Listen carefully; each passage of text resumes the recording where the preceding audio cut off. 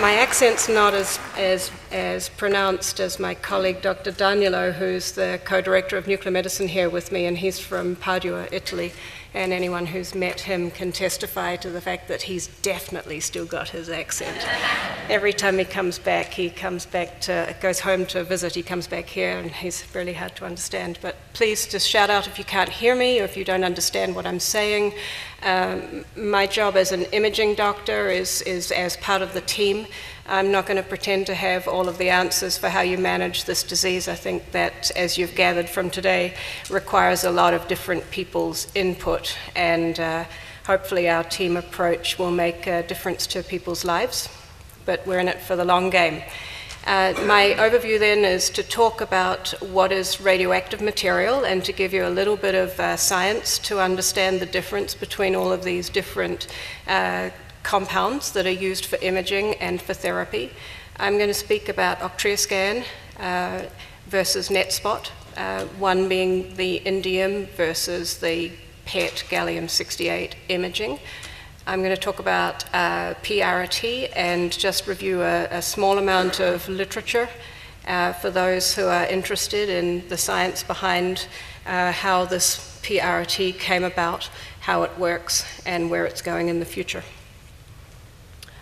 So that's complicated, isn't it? Yeah, there's lots of different radio tracers. They are metals, and they are a form of metal with some instability. And when we use the word decay in nuclear medicine, we're not talking about the rotten fruit in the fruit bowl. We're talking about the way in which the unstable combination of components of an atom releasing energy to become more of a balanced, stable form of that material. So the decay pathway varies depending on what you're dealing with. Y90 and lutetium-177 are decaying by a beta decay. Gallium-68 is a positron emission, and the indium-111 or gallium-67 are decaying by a different pathway.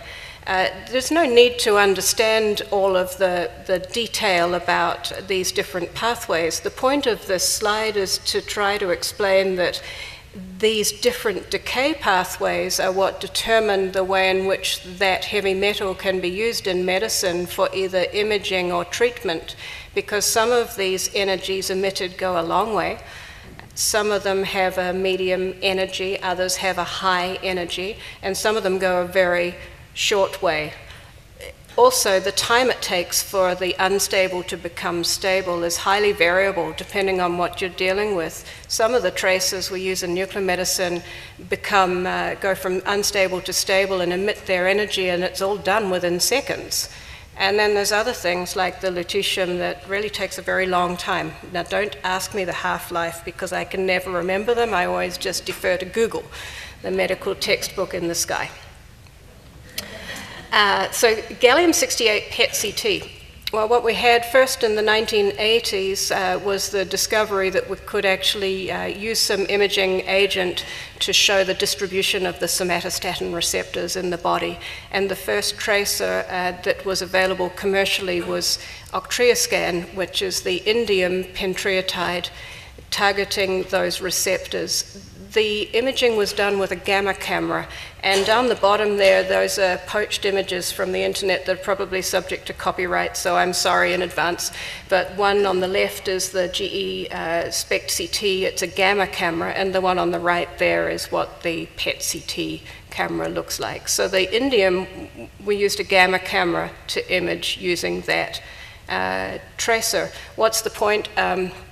Well, these cameras are very similar when you look at them. They've got a hardware that is taking the image, and there's a table.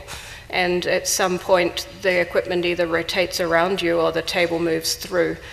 Most of the modern machinery now has both CT and the ability to detect the radioactive stuff. Now with NetSpot, there are advantages over the gamma camera imaging. There are advantages of increased sensitivity for detecting small things, a better spatial resolution, meaning I can see things that are tiny. We can measure what's called an SUV, which is referred to as the silly uptake value in the nuclear medicine community, but is actually meant to be standardized uptake value. But it gives a numeric way of expressing how much tracer has gone to a site. And the PET-TT is actually a quicker way of getting the imaging done because it's a faster machine, and we don't have to wait a day or 2 or 3 to get good quality images like we did with the Octria scan. So what are we imaging? We're imaging the somatostatin receptors. They have subtypes. I don't understand it, but if it binds to a somatostatin receptor, I can see it.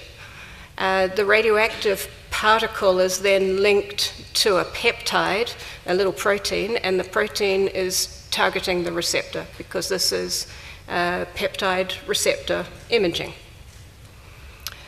What does normal look like? The stuff that's given for the PET imaging of somatostatin receptors, the NetSpot using the gallium-68, it's given intravenously. As it circulates around the body, it is binding to sites of disease, but it's also going normally to organs that have some expression of somatostatin receptors, which tends to be the glandular organs, so the glands, the salivary glands, the pituitary gland up the top here, the thyroid, and then to some degree you see it in the liver, definitely in the spleen, and it's coming out through kidneys into the bladder. Seeing the bowel is minimal. We don't tend to see the gallbladder, but that's what a normal scan would look like. This is what an abnormal scan is going to look like in someone who has sites of metastatic neuroendocrine tumor that expresses somatostatin receptors. The tracer is bound so efficiently to those sites that they will show up more obviously than even background normal tissue most of the time. So it's a little bit hair-raising when you first see your own scan, but if you've had one, I would encourage you to get a copy of the images and take a look so that you can see for yourself, because it's not rocket science to see these scans when they're obviously binding the tracer. And I'd like to say you don't need to be a nuclear medicine doctor to do this, anyone can do it, but I don't think that's quite true. I think perhaps there's some nuance to the reporting, and you do need to know your anatomy in 3 dimensions. But here you've got sites of tracer binding in the chest region, and this is what's called a MIP image, where you're not getting a sense of where things are in the depth of the image, so these could be within nodes or within the lung. And then in the abdomen and pelvis sites, and here in the groin, most of that's likely to be nodal. We did our first scan in 2017. We have a total of 220 of these kinds of PET scans over 18 months, so it's not common. It's only 3.3% of our total PET volume, which, if you do your math, is an awful lot. There are 2 of us who read all of the PET scans. Age range then has been between 19 and 94 years. Half the patients have been women, and a third of the referrals from Dr. Hendefar's group. So there are other oncologists sending us patients for a wide variety of reasons to investigate symptoms of uncertain origin with perhaps tumor markers positive, or to stage for surgery, to look after surgery for metastatic disease. And a wide range of different pathologies have been imaged using the tracer. We can use it as an imaging form to watch the stability of disease over time and to get a sense of how fast it's changing over time. Because of being able to detect small things, we might give a report that reveals disease that's not been found by a CT or an MRI, but it may be that that's because I can see something with the tracer in it that's only 3 or 4 millimeters in size, which by CT would never be called abnormal. Otherwise, you'd call everything abnormal. So because you're targeting receptors, you might see more. And this imaging is crucial for establishing the eligibility for treatment, because treatment with PRRT targets the same receptors. The example on the left then is a slow interval, what I would call a slow interval progression, but there has been interval progression over a 4-year time period where the sites that were abnormal in the liver are more numerous, and there's now nodal disease in the chest and the abdomen.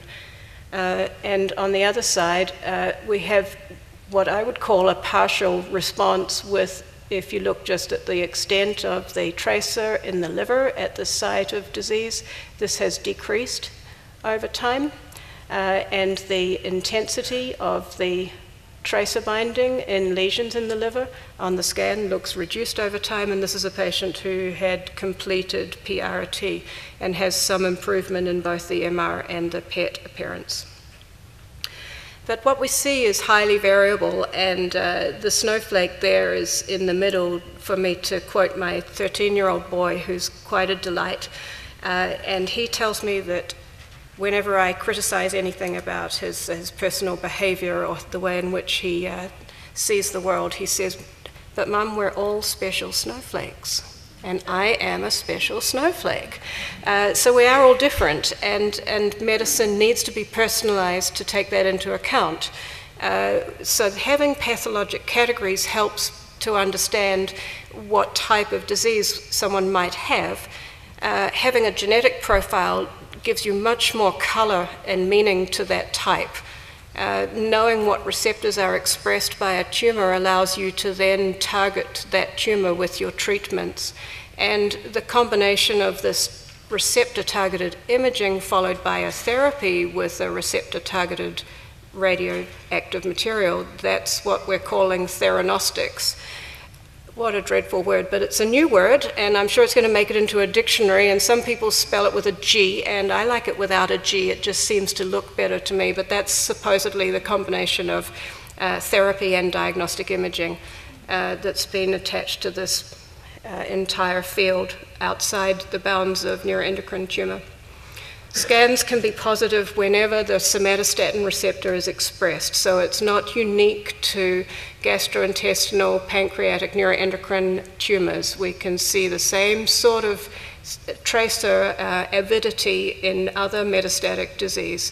Also, the patterns of the way in which disease progresses is very different from person to person, and the speed at which that changes over time is very different, and the amount of symptom that a person may have with a particular burden of disease is very different from person to person. And I meet people who I think on the scan look like there's not that much going on and they're terribly debilitated by symptoms.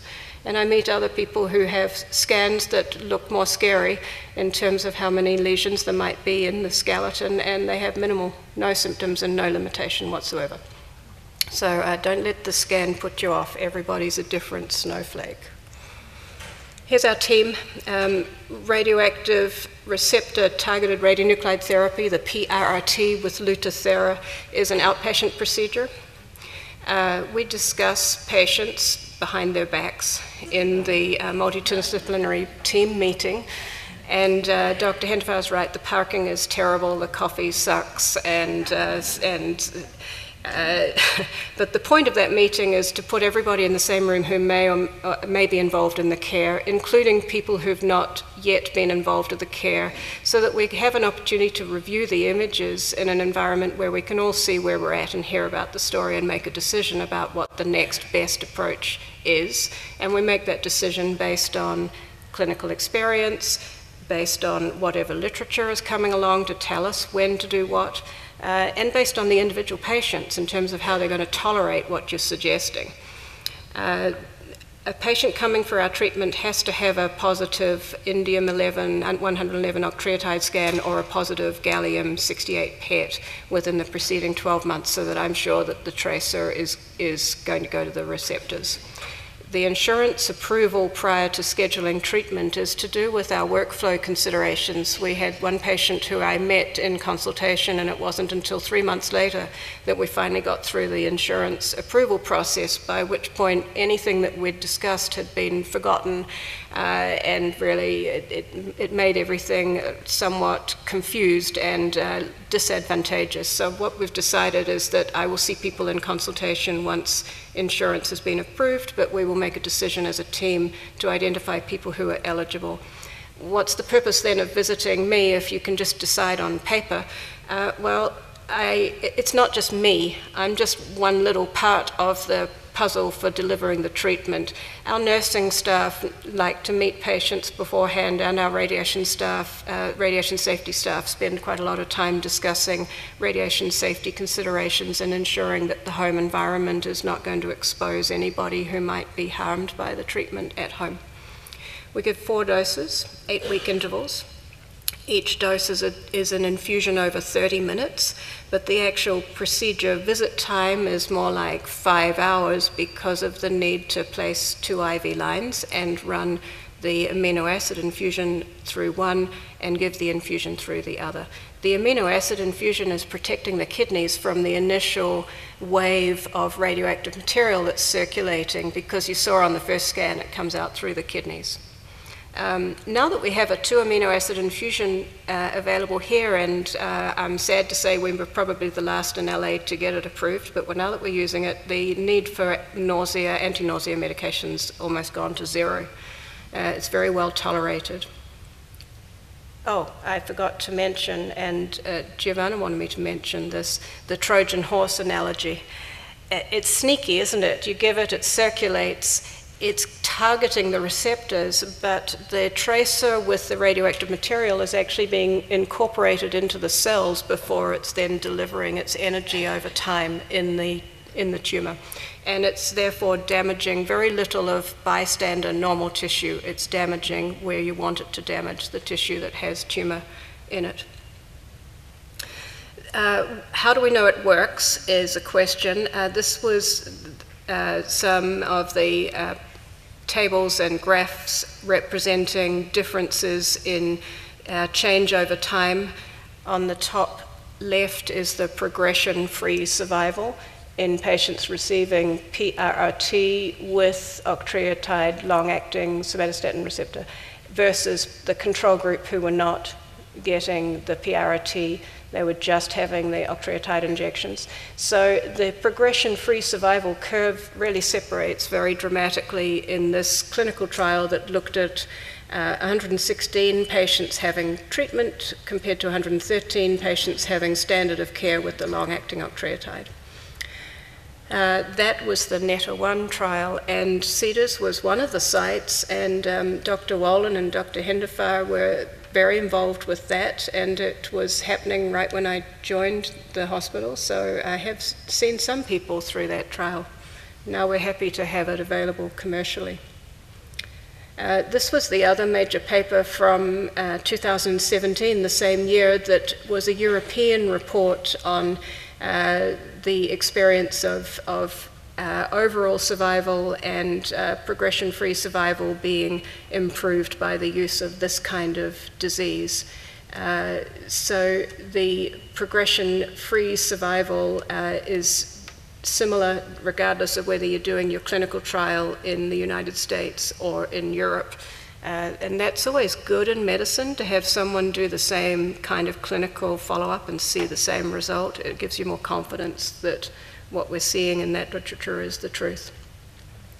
So who should be referred? The insert in the package says that we're indicated for the treatment of somatostatin receptor positive, gastroenteropancreatic neuroendocrine tumors, including foregut, midgut, hindgut, in adults. That's a lot of words.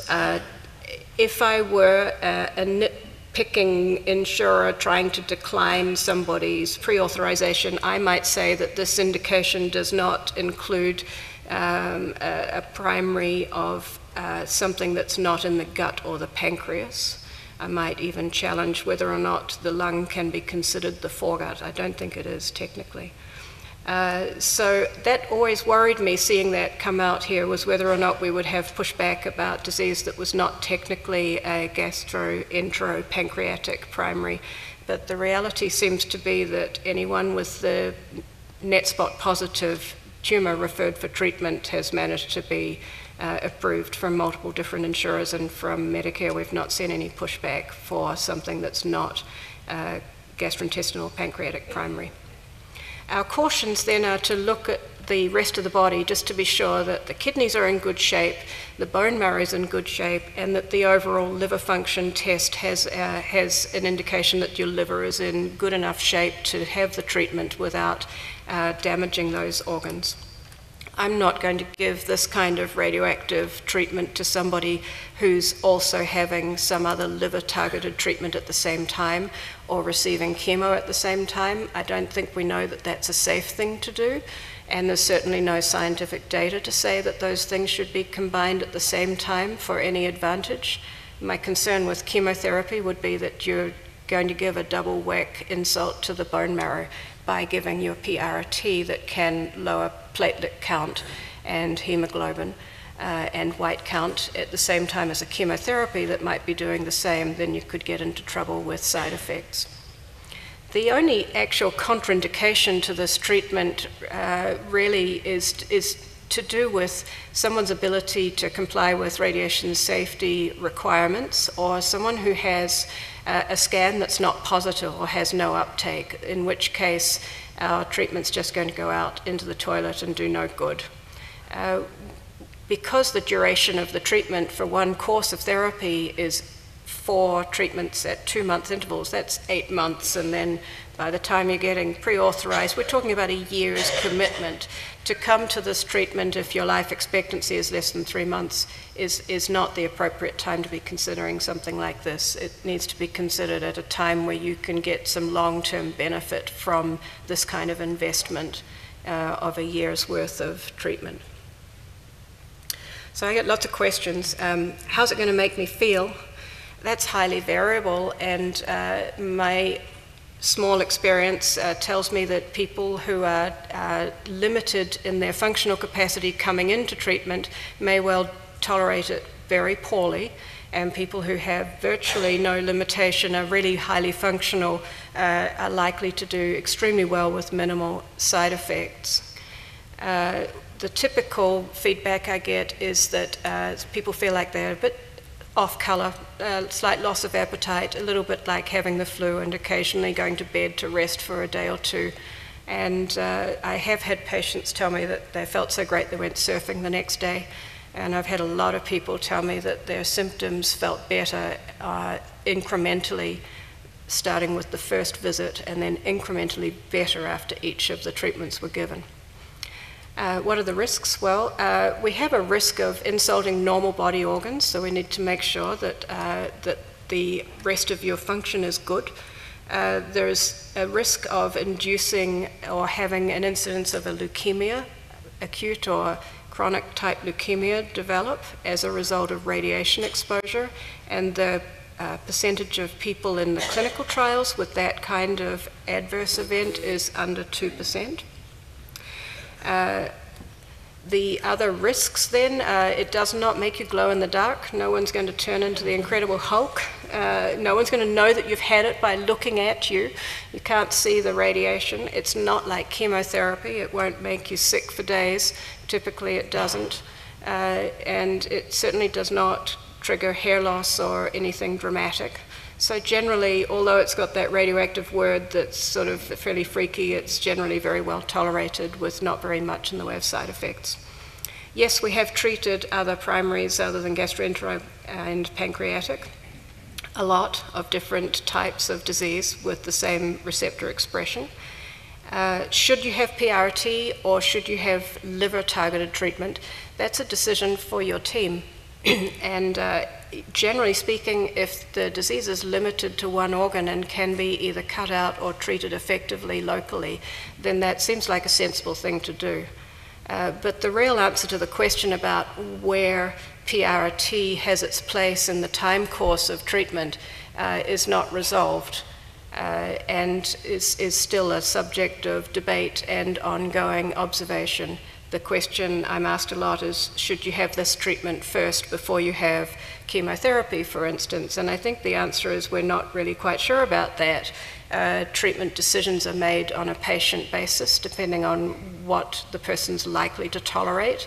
And generally, if you have an excellent response to something that you can take by mouth, then that would be preferable to stick with that until there's some reason to desire to change the course of treatment. But as I said at the beginning, I'm not the person making that decision solo. I can't pretend to know enough about the neuroendocrine malignancies as an imaging doctor, so I sit in a room and we talk about these things as a team. We don't restage patients during the course of the treatment. We wait until the 4 treatments have been given before we restage. I think in Europe there's a little bit more of the imaging going on. Some of the limitation we have here is for bureaucratic reasons of when it is that your next scan is going to be authorized and approved by insurance. But from a pragmatic point of view, if I've decided that yes, we're going to go ahead with 4 treatments, then my plan is to deliver those 4 therapies over the course of 8 months. And as long as the patient's feeling well, and there are no clinical features to suggest something major has shifted, we're going to assume that it's doing some good and then take a look at the end.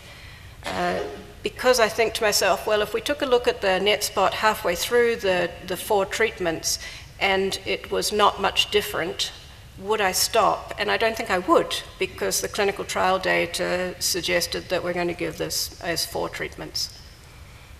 So if the imaging's not going to change management, don't do it. We're going to wait until the end. And should that imaging be with MRI or gallium-68 PET, generally when you're restaging disease and looking for disease activity, it's going to be with the same imaging modality at baseline and then follow up, because you want to compare apples and apples. It's hard for me to see a PET scan in someone who's had treatment and has no prior PET scan to compare to say whether or not what I'm seeing is improvement or worsened disease. It's a little bit easier if you're comparing apples and apples. And can it be given again and again and again? I think the answer is going to be yes, but the number of published reports are small, and the number of patients who are in this bracket of having had repeated courses of radioactive material over time is relatively small. It's less than 400 in these 2 papers combined. What was interesting, though, from what has come out so far is that the incidence of leukemia was still low, and nobody had severe renal toxicity, and in a selected group of people who could tolerate more treatment, there seemed to be a survival benefit and a continued response or repeated response to this kind of treatment approach, and that's positive for us to know. Here's the update, just briefly to finish off for what we're doing here at Cedars. Obviously there are a number of sites around the country. I have had limited opportunity to talk to other sites about how they do things. We set things up to try and make it a team approach. And setting up our program took a long time because of how many people are involved, the need to have a dedicated facility, the need to access the amino acid and access the substance and give it safely. So we did our first consultation in April of 2018 and treated our first patient here in May. The 2-amino acid infusion we didn't get access to until March of this year, and to date we've had 7 patients who've completed all 4 treatment visits, and we've given 61 infusions. Looking towards the future here, we now have a 3rd nuclear medicine physician privileged to supervise this kind of radioactive material administration, and that helps with workflow for sure. We now have 3 of our technologists trained to administer the treatment, and there will be more technologists trained. Our visit time has decreased. We're talking about having people come with 2 patients on the same day, with the need to carefully match people so that we don't have a man and a woman. It would probably be that it needs to be 2 women or 2 men, but people who are able to be in the same room. Because we have 2 bed bays, that means we can increase our efficiency and reduce wait times for people. And in the pipeline, our radiopharmacy is going to have a major renovation, and that will allow us to have a facility that can do some sterile compounding and potentially have an on-site gallium-68 generator, which changes the whole ballpark for nuclear medicine here. It's likely that there will be another camera put in, and we have a lot of different therapies that are targeting different cancers. So this treatment facility is going to be busy, would be the prediction. This is our team meeting. There's Dr. Henderfar. This is Mr. Crabb, and he did give us a release for use of his image, and so I'm not breaching any HIPAA rules here by saying this is Mr. Crabb, but he is extremely happy. His wife was extremely happy with the treatment received. I did hear from her that the number of times she had to clean the bathroom went down dramatically, and she thought that just from the point of view of symptom relief, it was great.